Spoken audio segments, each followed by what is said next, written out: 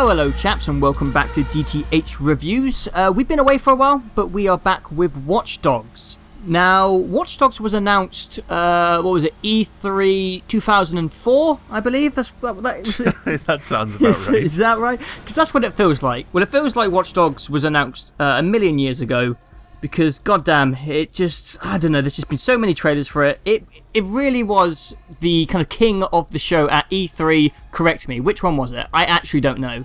2012, 2 years 2012. ago. It really was king of the show at E3 2012, and it's what everyone was talking about, and there was a lot of hype for it.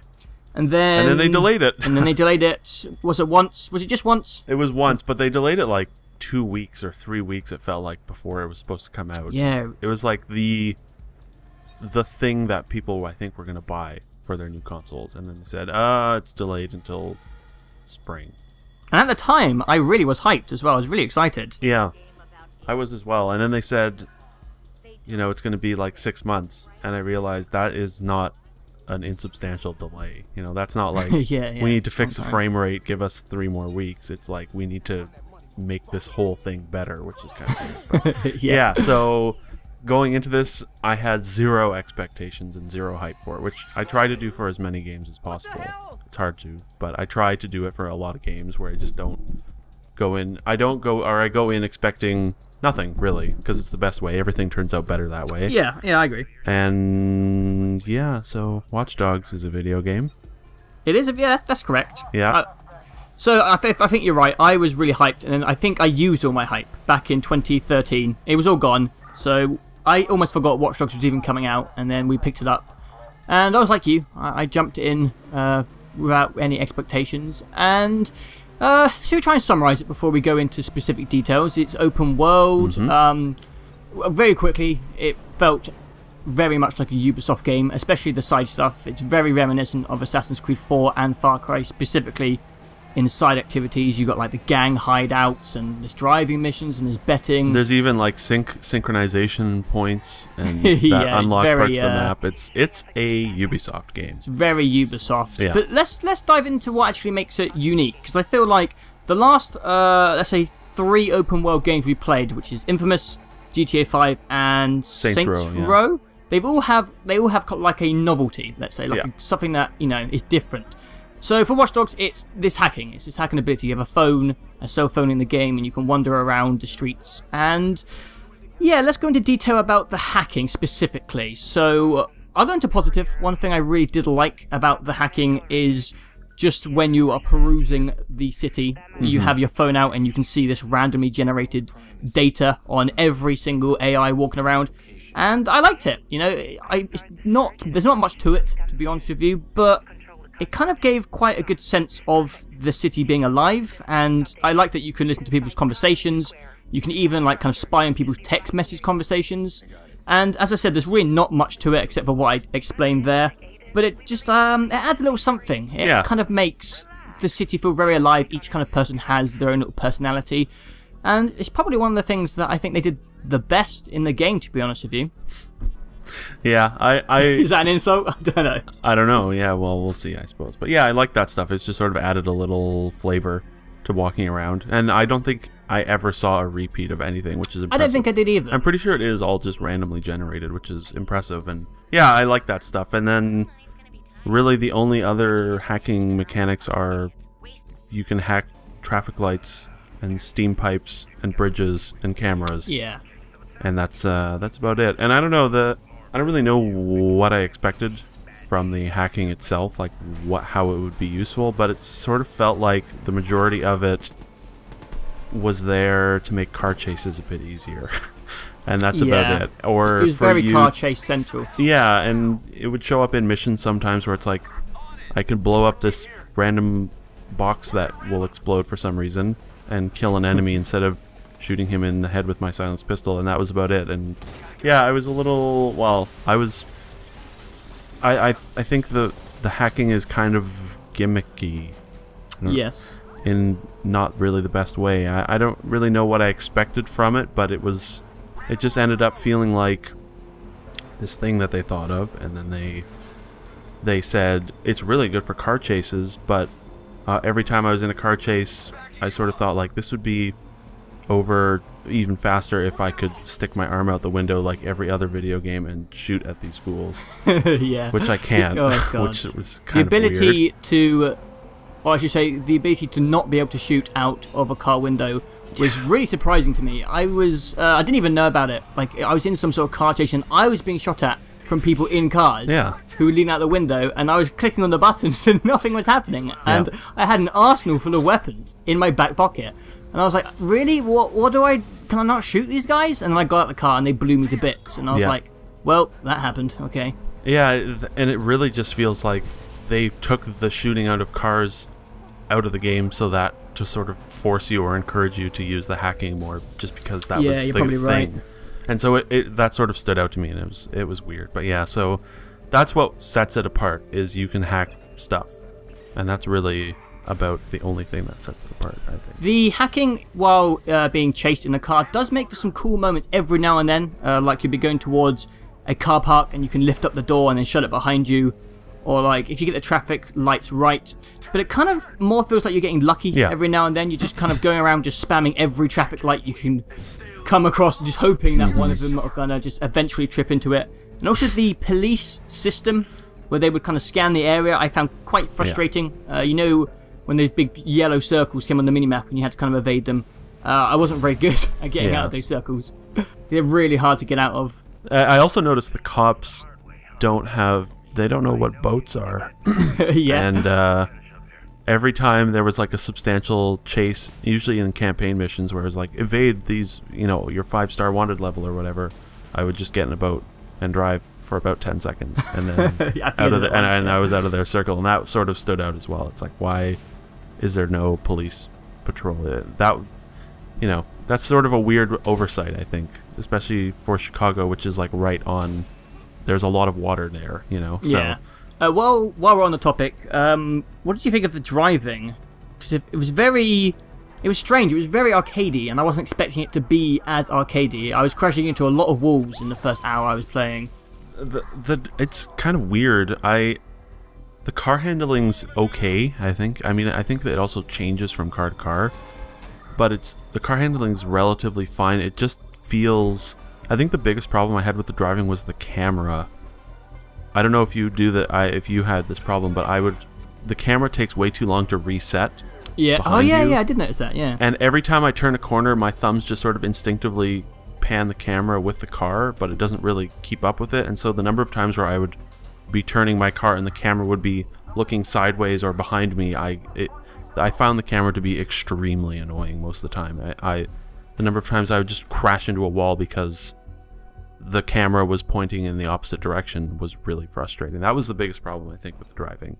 And there's some weird physics every once in a while. Like, I don't know if your car can roll over. I was being chased yesterday by hooligans, and they crashed into me on both sides, and my car flipped fully up onto its roof and then just rolled back over onto its tires, and I kept going.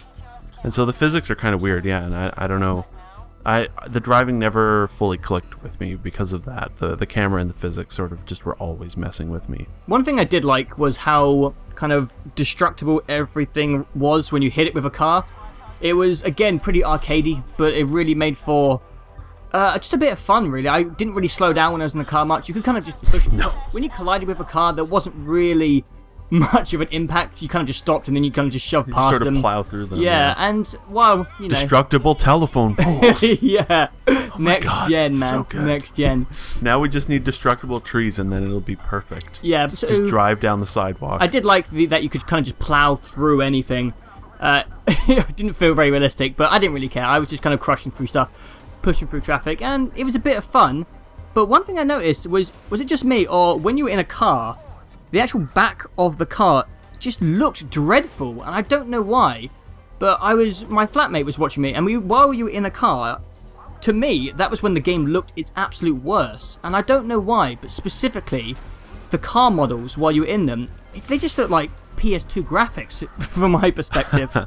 Weird. I didn't really notice like the cars specifically standing out. No, yeah, that was really strange for me. It was like the only thing I really noticed as being not so shiny was, well, there's a few things that aren't so shiny. Yeah. Well, we should talk graphics. I mean, it's hard to compare it to like the thing that we saw 2 years ago. It's sort of silly to bother because like that was a long time ago. The consoles it was coming out on didn't even exist when that thing was shown. You know, so, but whatever. I mean, irregardless of that original reveal, I think a lot of the times the game really doesn't look so hot. And we were playing it on the PS4, which, I mean, next to the PC version should be the best looking version of the game. And I think, like, everything, I don't know, just the lighting is really, really flat. Yeah. And, like, the bright daytime stuff just looks terrible. And, I mean, it's hard because we have played Infamous, and obviously Infamous will look way better. It's a PS4 exclusive, of course. I mean, this is out on everything, including the 360 and PS3. But even comparing it to GTA 5, which was only on last gen, GTA 5 looks better in almost every circumstance just because the lighting's really good. And it helps, like, I feel like if they just tweaked the lighting a little bit so it wasn't so bright and flat all the time, it would look miles better. But I'm not sure. And I think the water looks pretty good. I think it looks pretty nice when it rains. That's what I was just about to say. It looked at its best when it was raining. Yeah. But aside from that, and I mean the cutscenes look good, but the daytime stuff, whew, I was shocked actually a little bit when I first booted it up. In the first mission or two where you're driving and it was high noon, I was like, this looks awful every once in a while. But yeah, so it basically looks not next gen. I think that's probably the best way to summarize it up. It looks last gen. Yeah, and it kind of feels like I don't know if last gen's the right word, but it feels like an older Ubisoft game. Like I feel like in the last couple of years they did a good job with Far Cry 3 and Assassin's Creed 4 of making the side stuff, giving you some purpose to do the side stuff. Like Far Cry 3, you know, you do the hunting and you'd get your crafting equipment, and I think AC4 did it the best, where you have the hunting system as well, but there's also even the collectibles. You get, you know, merry sea shanties for your crew to sing when you're on the boats and all those things. Yeah. I always felt like I had a good reason to go do the collectibles and side missions. And in this, it's like you get money from your side missions, and that's it. And it's like, what do I need money for? And they say,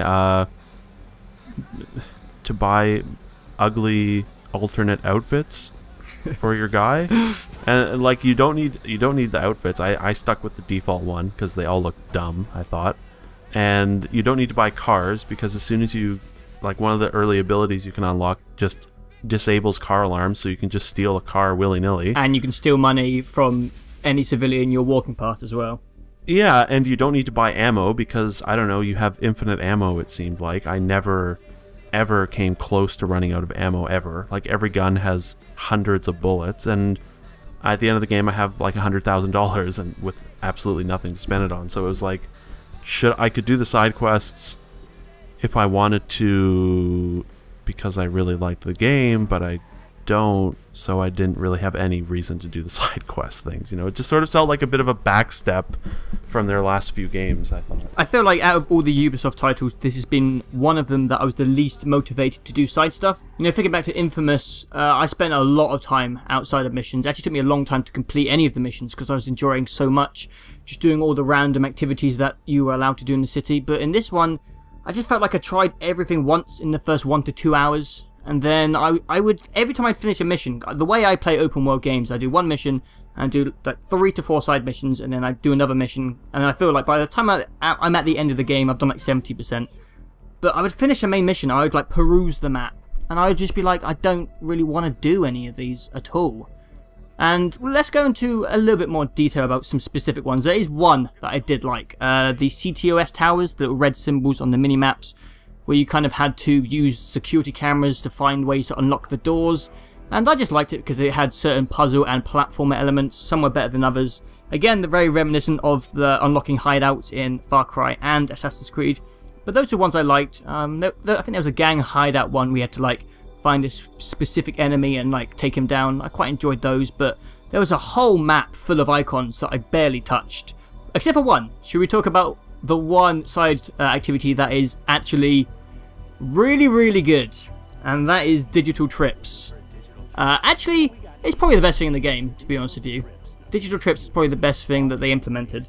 They might be the best thing in the game, but they also totally feel like completely out of place in the game, because the whole game is like, really strange. It's such a self-serious game, and then you get these weird robotic spider missions, which I really enjoyed, but it's like, this should be in a Saints Row game. It just feels totally out of nowhere. But and they're really extensive. Like, you can play them for hours. Like, the spider tank has its own like skill tree, and you keep playing, you keep unlocking like different stats and skills for the spider.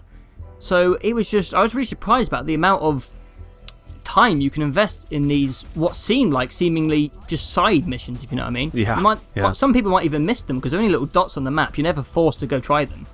So they were really good. I liked nearly all of them, and it's a nice little distraction, since I wouldn't rate any of the other side missions very highly.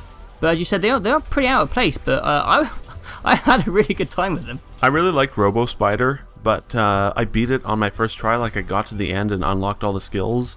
Oh yeah. And then I didn't play it again. You know, it was like 15 minutes, 20 minutes, and I beat it, and it was fun. And the spider looks really awesome. It does, yeah. And it gets up buildings really great. But after that, I was like, okay, that was fun. Now what? You know, so I don't know. Yeah, they are fun. The digital trips are fun, but they're so out of nowhere. It's weird. It is weird. Yeah. We should talk campaign missions. Yeah, sure. I feel like open world, the campaign missions need to either need to be really free and let you sort of like give you an objective and say do it however you want to, or they need to be like super linear and scripted, but the things you do in it have to be like the most awesome thing in the world, and you can't recreate when you're just roaming around the world. And like Saints, or like GTA 5 obviously has stellar linear missions, and this doesn't really have either of those things. Like the missions are all not too shiny. There's not much pomp and circumstance to any of them. It's sort of just like, oh, go and kill this guy, but you can't do anything. No fun. You can't do that. Like the other day there was a mission where it's like, kill these two guys, and there's a hill. They're sort of at the bottom of this little valley, and there's a very sort of slight hill, and I was like, I'm gonna go up that hill and snipe them, and then run away on a motorcycle. They'll never know I was here. And the hill is like very clearly traversable, but there's just an invisible wall that stops you from going up that hill. Mm. And I encountered things like that all the time, where it's just like, oh, I'm gonna try using some of the different abilities I have, or going around and doing this, and it would just say, no, you're not allowed to do that. Do it this way. And that, it just grew so tiring. And there are like instant fail parameters for almost every mission I found. I probably failed like 50% of the missions at least once, because it would just be like, oh, you were detected by the cops, you're not allowed to do that. Restart, and things like that. And the missions are just very ordinary. Like, there's tailing missions, and there's escort missions, and there's drive here and shoot up people missions, and that's about it. And it was all... I love my tailing missions. Oh my god. Like, do they not think... do they not... Oh my god. Ubisoft love them, man. They absolutely love tailing. They're the worst goddamn things in the world. They are the worst, yeah. Yeah, so the campaign missions aren't... they're not really very interesting, No. They didn't really provide any wow moments, and they were super constrained, and that was... even, like, Assassin's Creed 4 had horrible main missions, but then I feel like Far Cry 3 did some... even their main missions weren't amazing, but there was some freedom in some of the side stuff, like the taking over the hideouts or whatever. You could do that any way you wanted to, and this just doesn't really have much of that. It's sort of just like, do things the way we want you to do them, or else. Yeah, I was going to compare the campaign to Assassin's Creed 4 as well, because to me it really felt like you were kind of playing these rather generic, unimaginative missions, and kind of just every time you started one, you were kind of crossing your fingers and hoping that one of them would be a little bit unique or out there. And every now and then you did get one mission which was a bit more scripted and a bit more interesting, usually at the end of an act. Yeah. Usually there was a finale mission, which was usually pretty fun. But with going back to Assassin's Creed 4, I did complain about the main missions, but luckily Assassin's Creed 4 was the most fun Assassin's Creed game to play outside of missions, and we've already said that Watch Dogs doesn't live up to that, and there isn't much to do outside of main missions that is that enjoyable. So it kind of shoots itself in the foot in both aspects, to be honest with you, when it comes to, I don't know, anything mission-based. Yeah, and I will say I think for me, the thing that I enjoyed most in the whole game was the criminal convoy missions where you had to kill the guy, not where you had to knock him down. Only the ones where you had to kill the guy. Those ones were really nice because they were just like, kill these guys in any way you want to. And so I enjoyed, parking a car in the middle of the street and killing the lights, or the street lights, and causing a huge pileup, and then blowing everything up and doing things the way I wanted to. Though I liked those missions. They were quite enjoyable, and they were sort of like a glimpse into, like if there was more freedom, I think this game would be a lot more fun in a lot of its missions. And yeah, I really liked those criminal convoy where you had to kill the guy. Those were definitely the highlight for me, I think, of the whole thing. We haven't talked about the shooting. The shooting does feel good. I like the shooting. It feels good. I agree.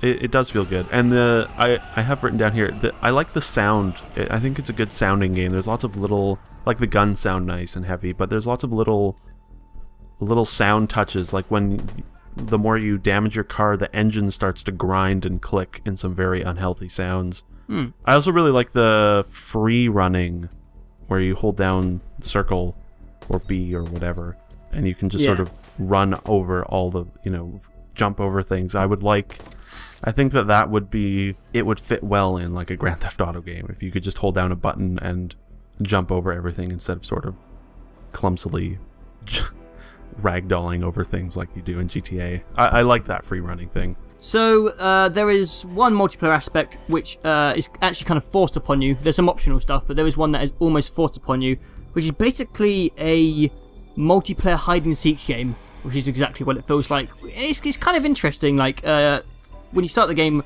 a guy will come into your game, an actual player, and you have to locate him within a specific area, and he looks like a normal civilian.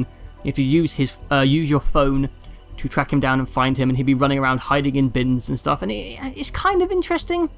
It does force it upon you. It uses the kind of Dark Souls invasion technique where the guy will just be in your game and you have to go out your way to do it.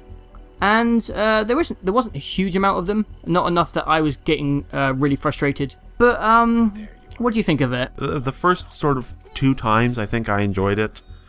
I would just walk really slowly in a very normal looking NPC way. But then, I don't know, every other time, like I had it maybe happen 2 more times after that, 3 maybe, and it was just sort of a drag because this person would be like hiding in a bush or something, and I was just running around in circles trying to find them.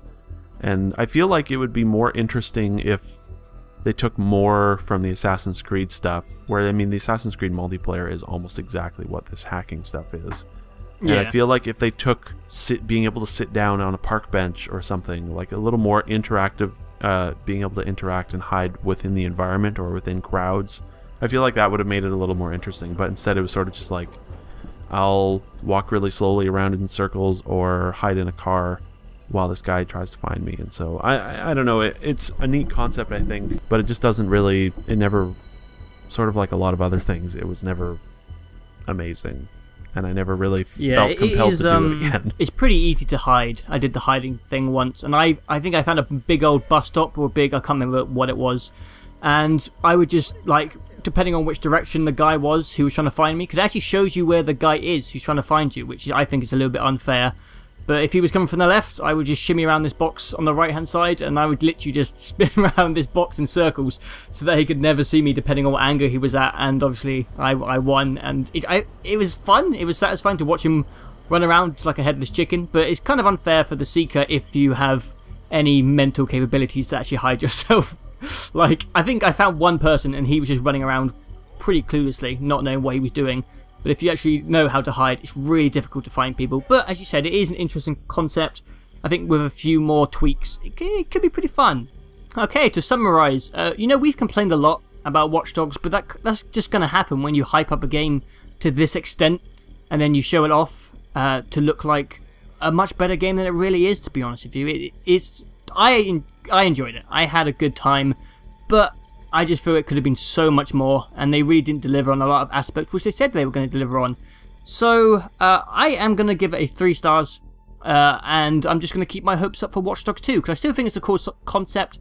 I just don't think Ubisoft really delivered, to be honest with you. It's not a terrible game, but I just think the hype train kind of pushed it a bit off course. See, now, I don't think the hype did anything to it, because like I said, for me, I didn't have any for it going into it. I didn't know what to expect. And I think for me, even if that trailer didn't exist and there was never at any point any hype for it, I still wouldn't have liked it because I don't think it's very interesting. I was pretty much bored out of my mind for like 80 or 90% of the time playing it, and now that we are finishing this review, I probably won't ever play it again, and just because it just didn't really do anything interesting for me. And there was a part of me that was just like, I think I might give it 2 stars, but for me 2 stars would imply that like it's poorly made and it's not a good game. But it's a well-made game. Like, it runs well, there were very few glitches, it's well presented, and it's a totally well-made game. But it's just, I just was so bored playing it. So I'm going to go 3 stars, just what you did as well. I was so bored playing it, and I'm not really sure. The people that are saying they're really enjoying it, I don't know what they're enjoying. But that's just me. I mean, like, destroyed. It doesn't. I feel like also if this had come out a year ago, before Saints Row 4 and GTA 5, it probably would have helped. Yeah, definitely. Because Saints Row 4 and GTA 5 are like the absolute pinnacles, like they're at the peak, highest point of open world crime games, and they're doing things completely differently, but they're doing them so well. And this just feels like a sort of GTA knockoff with a hacking gimmick. And I think ultimately all those games had substantial novelties, and then Watch Dogs came along with the hacking system, and it just really isn't enough to make it feel new and exciting compared to the pretty good open world franchises that we have on offer today. Yeah. But at the same time, I mean, Saints Row didn't start out very good. It took them like I think it took them till Saints Row the 3rd to get it right. Yeah. And I mean, GTA 5 was the first GTA game that really hooked me. So I mean, it takes a while, and that's understandable, but it was just, and I mean, like, yeah, the next Watch Dogs game, or maybe Watch Dogs 4, will be like fucking amazing. But I don't know. It's just, I don't know if I'm gonna play. I don't know. Yeah, I don't know. I don't know about Watch Dogs 2. I don't know if they can. I mean, they've already said they've started making it. It's probably out next year, knowing Ubisoft. Probably, and then there'll be one every year. Yeah. It'll be like Assassin's Creed, Watch Dogs, and Far Cry for every year until we're dead. So. Yeah. Look forward to those. Yep. Right, I think that about sums it up. Thank you guys for watching, and we'll see you next time.